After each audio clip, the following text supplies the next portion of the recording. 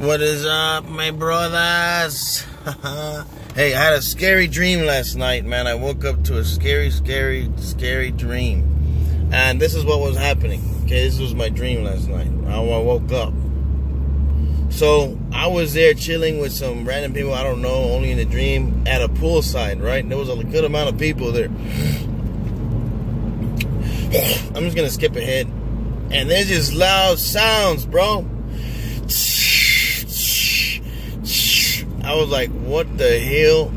It was really loud sounds, right? And then I'm like, what is that noise, bro? We were like, what is that? Some people were saying like, that's warning shots. Those are warning shots. I'm like, warning shots for what?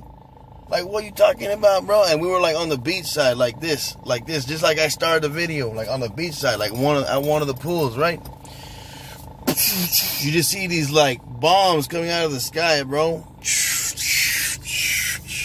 Like 4 or 5 in the water. Like they didn't hit no buildings yet, right? I said yet. This dream is a pretty vivid dream.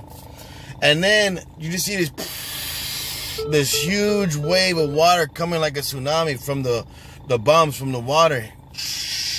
I'm like, oh hell no.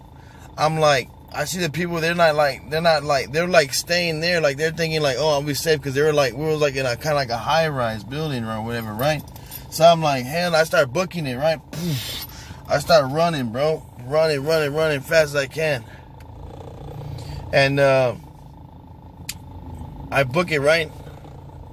I came down. That's how I came down the building. I'm like, how did I get down the building? There was like a ladder, right, that connected the building. I got the ladder from the sides, and the sides of the ladder, you know how like the firefighters come down the pole, but I was coming down the ladder like that, like just holding down, like going down.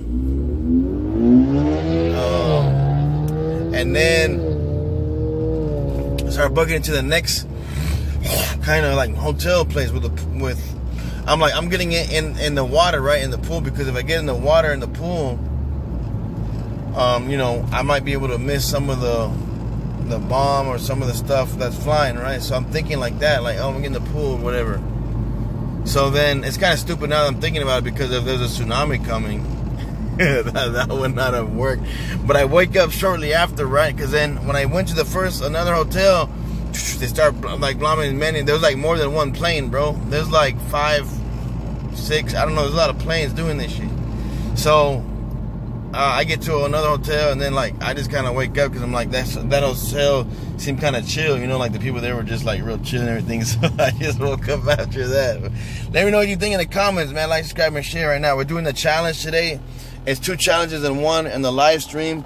Pizza challenge, Little Caesars challenge, it's Outlaw Generation challenge, and a Fraudability for All challenge. We're gonna be going in with a bag of pennies live. I didn't bring my little stand again, man. I wish I brought it. I'm gonna have to hold it like this. It feels more stupid for some reason than if you're holding it. It feels like more professional or something. I don't know what that is about, but I'm just gonna hold it like this, right? So I'm gonna pretend I'm gonna try to use a British accent with the bag of pennies. I'm gonna try to pay with pennies. And the second challenge is, if they say no or whatever, or if they say yes, then obviously, you know, I'm gonna pay like that, whatever. But if they say yes, then I'm gonna, either way, if they say yes or no, I need to order it with sauce. So I got the other challenges. I gotta eat the pizza as fast as I can. The time to beat is 7 minutes and 30 seconds to eat the whole pizza and a 20-ounce drink. I got the brisk. I'm gonna get the brisk again last time, because it doesn't have any carbon to slow me down. So that's what I'm gonna do. And this time I'm gonna get sauce on the edges too. I can eat a lot faster, because the other one I had was old and crusty. So I'm gonna get a brand new one.